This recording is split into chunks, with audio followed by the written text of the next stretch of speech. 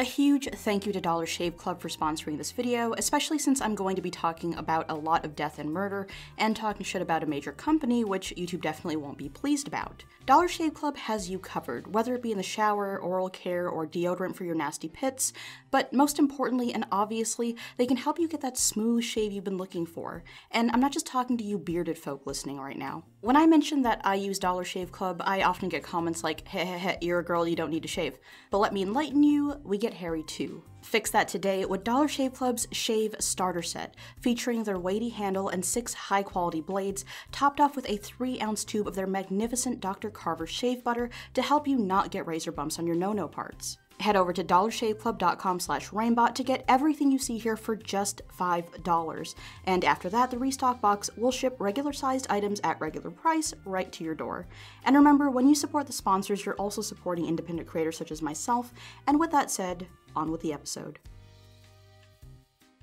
So these days there isn't a genre or format that Netflix isn't looking to somehow infiltrate and dominate if possible. Paranormal reality TV that's comprised of interviews and actor portrayals has always been wildly popular, so of course in October of 2018, Netflix decided to throw its hat in the ring with the simply titled Haunted. As the title suggests, it's supposed to be simple, straightforward, and exactly what people expect it to be.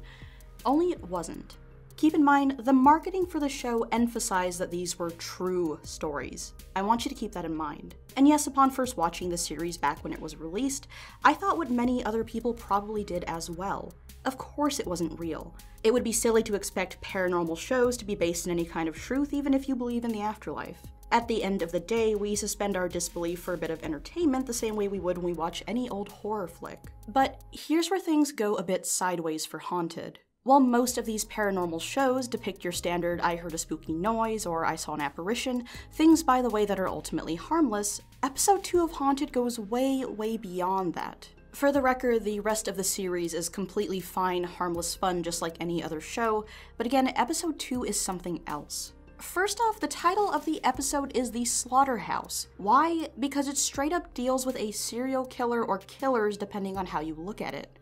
Again, when it comes to paranormal reality TV, the shows depend on the user suspending their disbelief, which is kind of hard to do when you're basically straying into true crime territory. You're probably wondering what serial killers have to do with ghosts, and I'll get into that a bit later. First, however, let me tell you a bit more about the episode itself. So right off the bat, the episode's description explains to us that it's about 2 sisters who grow up scared and alone in a real-life house of horrors where their sadistic father does unspeakable things. Again, sounds a lot like true crime, doesn't it? The episode opens with yet another reminder that what you're about to witness is a retelling of a true story. Not that it's based on a true story, no, it straight up says that it is a true story. We're brought into a room where a group of people sit in a circle, almost support group style, this being the sort of visual trademark of the entire series, which I'll admit is better executed than most similar shows. We're introduced to Terralyn, who opens up by explaining that her and her sister Sadie, also present, grew up in rural upstate New York back in the early 1970s. Terralyn emphasizes just how secluded they were, telling us that neighbors were few and far between. The reenactments begin with young Terralyn and Sadie sitting on their living room floor, rolling an orange back and forth, apparently per the command of their weirdo parents for whatever reason. Of course, the reenactment depicts their childhood home as way too dark and for some reason lacking electricity, because damn near everything in this episode is lit by candle. Terralyn also mentions how their home was built on Native American burial grounds because that's something that just every episode of a show like this has to mention. This, by the way, is never talked about again. Anyway, it's explained to us that the sisters were made to play the orange game, as they called it, for hours, lest they experience abuse at the hands of their father. Already, we're made to understand just how sadistic this man really was, and how guilty their mother was for not intervening. As we cut back to the interview section, it's revealed to us that the other 2 women in the room are Terralyn's friends, Tracy and Carrie, but they don't really contribute much, so you can pretty much just forget about them. The lone male in the room, however, is Sadie's son, making him our main narrator's nephew. Terralyn continues with her story, now telling us that her and Sadie's father would, on occasion, bring home what he called strays. People who had no families, nowhere to go, no one looking for them. The reenactment depicts a stray duo, 1 male, 1 female, presumably dating.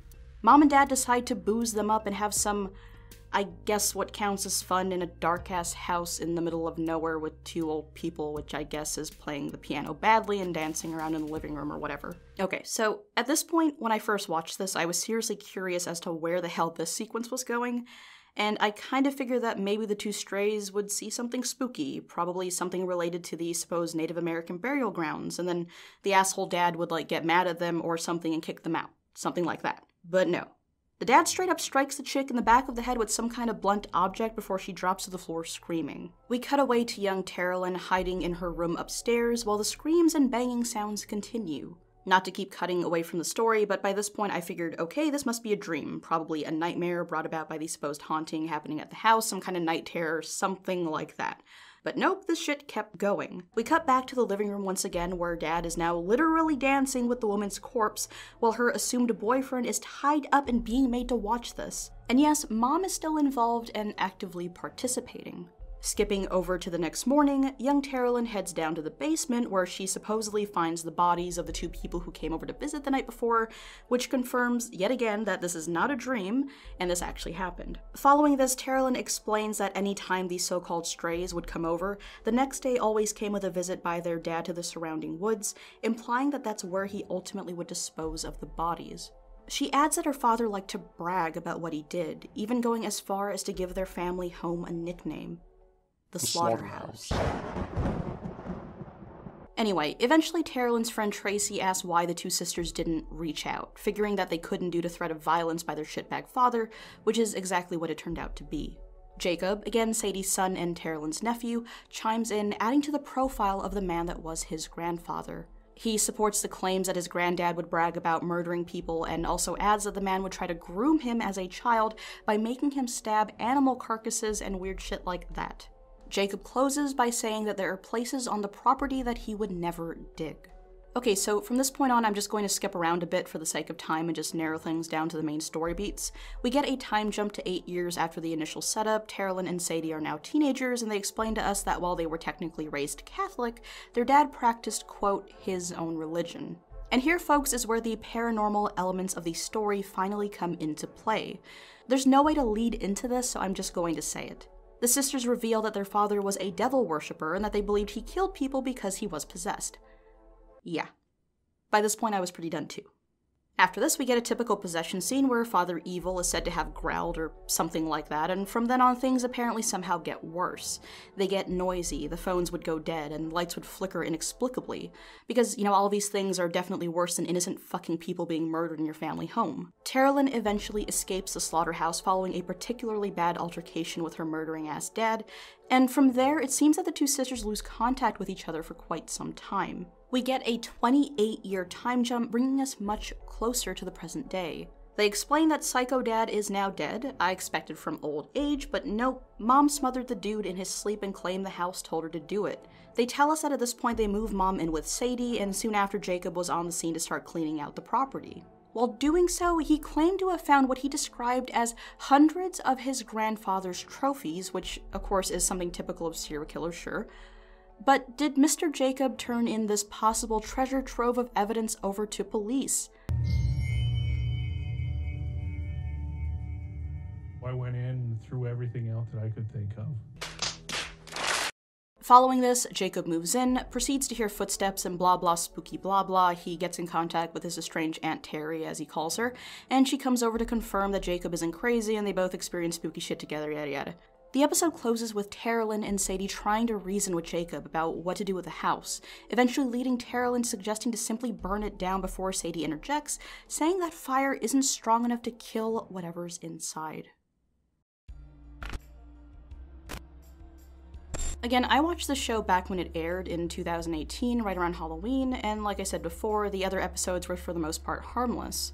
None of them really made as outlandish claims as episode 2 did, so I found it a bit odd that it was even included. At the time, I didn't bother looking much into it, but since October is here once again, I got curious as to what happened with Haunted, more specifically the Slaughterhouse.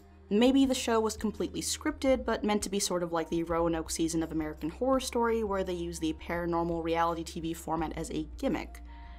Again, no. It turns out that everyone else who watched this when it came out also had issues with episode 2 and actually reached out to the series producer, who doubled down on saying that the events that took place were 100% real. He and Netflix were up and down that Haunted is not scripted. So, what do I have to say about this? I don't necessarily believe that everything about the episode was made up. I'm of course not talking about the more outlandish claims of devil worship and possession, but it's entirely reasonable that this family genuinely was dysfunctional and suffered abuse at the hands of their wacko parents. Keep in mind, a lot of this took place while the sisters were children, and I can absolutely see a world where harsh abuse in a toxic environment could lead them to believing what they were saying, especially if the dad was an asshole who liked to go around telling everyone how he killed people when maybe he didn't. Extreme trauma and stress do weird things to your head, and if the story wasn't completely made up by the show, then I can get why the girls were afraid to speak out against their parents. Most children are.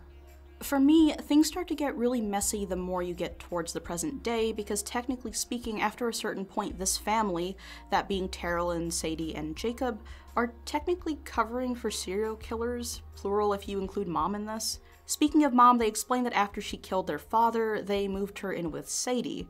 Did they ever tell police how their dad died, or did they technically illegally hide that from authorities? That, combined with Jacob's disposing of evidence, really means that these people are technically no longer victims and are actually admitting to covering up for their parents' crimes. The series producer, of course, decided to address this, claiming that prior to the series premiere, they were required to report what they were told to authorities and have not heard back.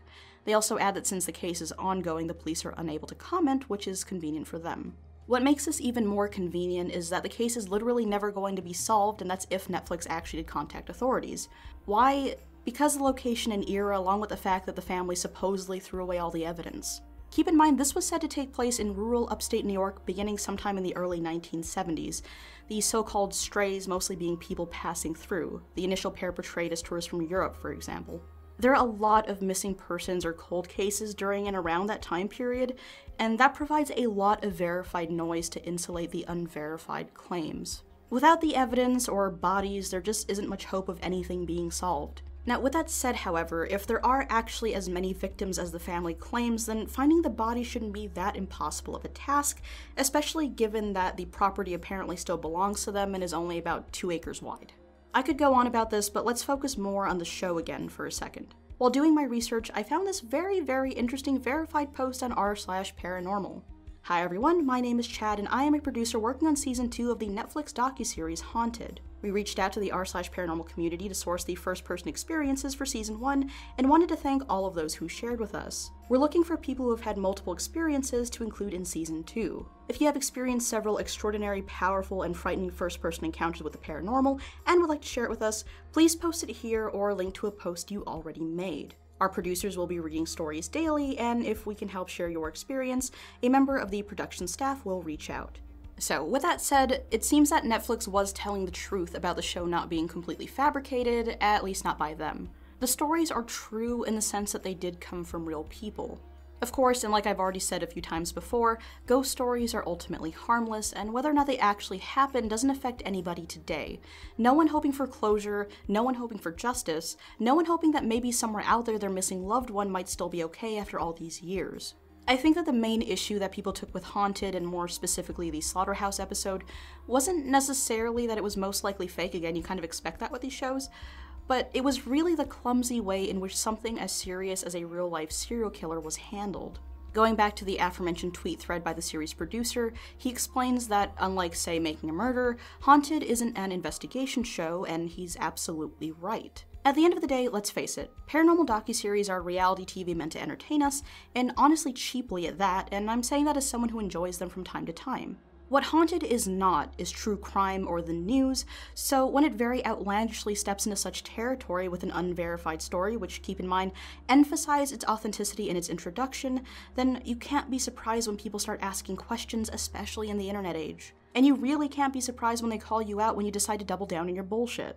To make matters worse, if this story was true, at least as far as the murders go, there's still something slimy about Netflix allowing what's really a true crime story to be presented in such a sensationalist fashion on a show with no credibility, where an otherwise important story would be sent out to die.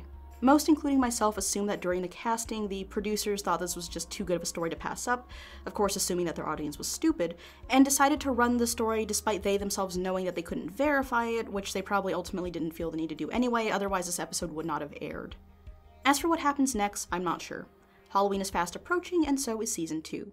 Will it shamelessly venture into true crime territory once again? Who the fuck knows? Thank you so much for watching, and again, thank you to Dollar Shave Club for sponsoring this surely demonetized video, and a special thanks to Patreon supporters Matt, Mark, Shadow, Danielle, Jay, Garth, and VHS Squid for the added help. With that all said, I'll see you all again soon.